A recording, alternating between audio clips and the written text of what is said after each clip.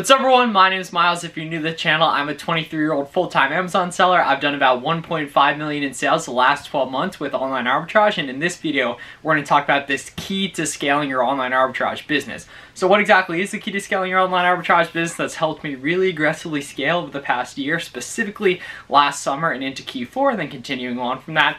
That would be replenishable products. Replenishable products are items that you can purchase again and again, because there's what's called the compound effect, which is actually a really good book if you haven't read it. But basically, the reason you're able to scale a lot quicker with replenishable products that you can purchase over and over again is because it scales a lot easier than you consistently sourcing new items, right? If you're always sourcing new items, then every single day you're back at square one in terms of purchasing power and spending power and getting these products through.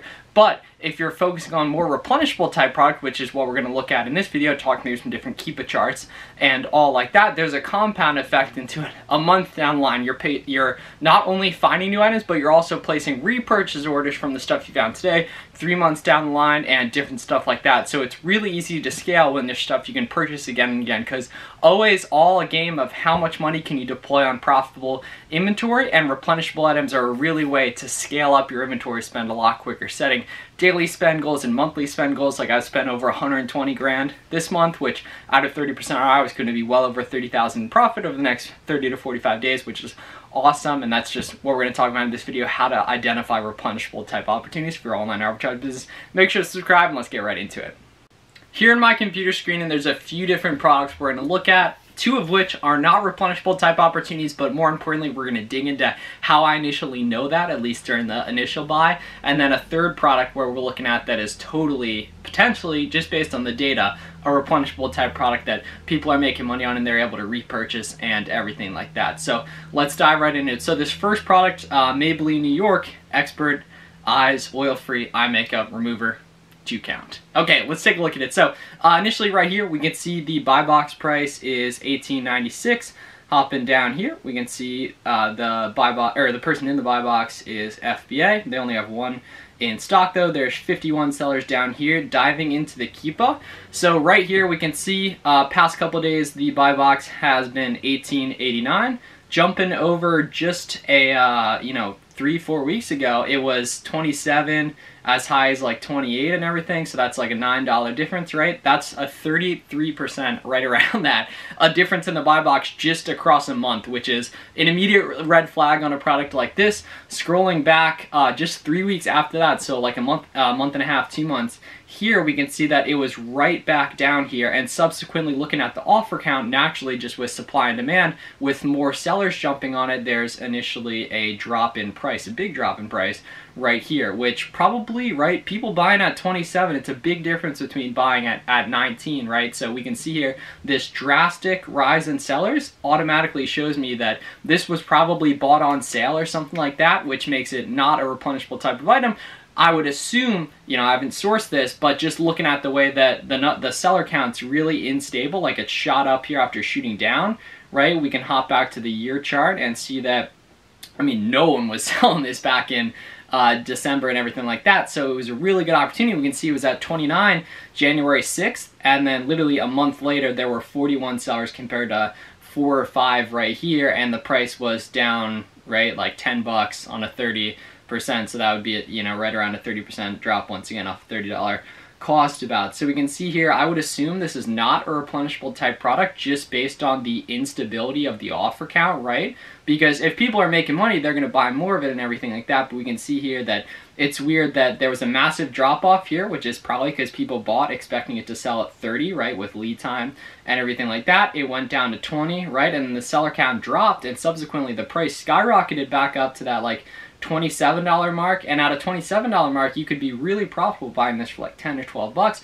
or something like that. But paying, when it's at 19 right now, if we're paying 10 bucks right there, it's only a 22% ROI, and this is a bundle. So scrolling out, looking over time, the immediate red flags is just a lot of instability in offer count. And just on something like this where, right, it's a pretty low rank and it's a bundle, this is probably something you get at like Walmart or something like that. We can give a little SellerAmp check and something like this. Yeah, okay, so it is on Walmart. And that isn't also red flag, because Walmart products in general I don't like, because everyone can get tax exempt on them, and there's a lot of like people just like the idea of buying something like Walmart to sell. So right, I think it was $464, so time that by 2, do a little quick math, that makes it like $920. So it actually is you know, and there's obviously, you know, if you didn't have sales tax involved in anything like that, assuming that was also the right product too. But at 27, that's a beautiful product, and it's over 100% ROI.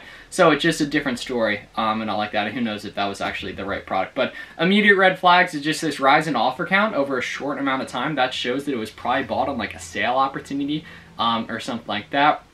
So yeah, immediate red flag on why I don't think this would be a replenishable product, but we can just see that over time. And hopping in the buy box statistics, we can see here, we can go to buy box statistics once this wants to load, cool, and see that someone's been dominating it over time, and across 180 days, tons of people have gotten sales in this. Same thing with the 90 days. That's what happens when so many people jump on it. But this one I could tell immediately I have to keep it. This is probably not a replenishable opportunity that I would go after myself. Hopping into the next product, which is glycerine, something like that. 100 each, 2-pack, $21 buy box right here. So we'd want to pay right around like $9 preferably. That'd be a pretty good product at $9 for a 2-pack and everything like that. Buy box and $21 in stock.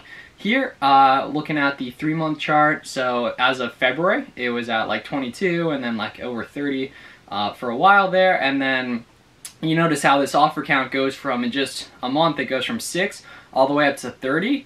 And right now it's at 35, so that was like, you know, over a month that it hasn't really changed, and there's a little less volume on this than the last product. But we can see here that the price is so much different than it was back here at 30. It's all the way down to 21 or 20, you know, 22 about. So we can see that's a big change there. Hop out to the year chart and see that for the 6 months or so that this has had a buy box and everything like that, there's definitely some price instability in that it peaked in February over, well over 30, 35, 31, back at 22, and we can see that, you know, for a while there it was fairly stable with the offer counts, and then the offer counts skyrocketed from 5, which it was 5 February 21, January 17th, like very low, so for 2 weeks there, and then the offer count skyrocketed, and subsequently the price dropped a lot. So there's not a lot of stability on this listing, and you'd have to really get it cheap for me to go after it, especially with all the competition on this listing. Hopping into the buy box statistics over 30 days, we can see that this one guy, holy crap, he has 250,000 reviews, so he's making tons of money. But there's a lot of buy box share, especially for a bundle type item.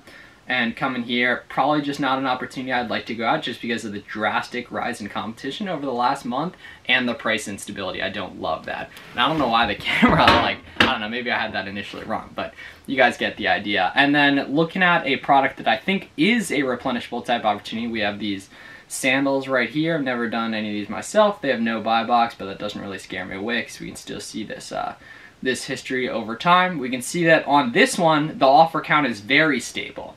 Additionally, being that this is in like the shoe, clothing, goods, that niche, there's a lot less sales tax potential for people to get this tax exempt, so there's a big advantage for people that are in tax exempt states.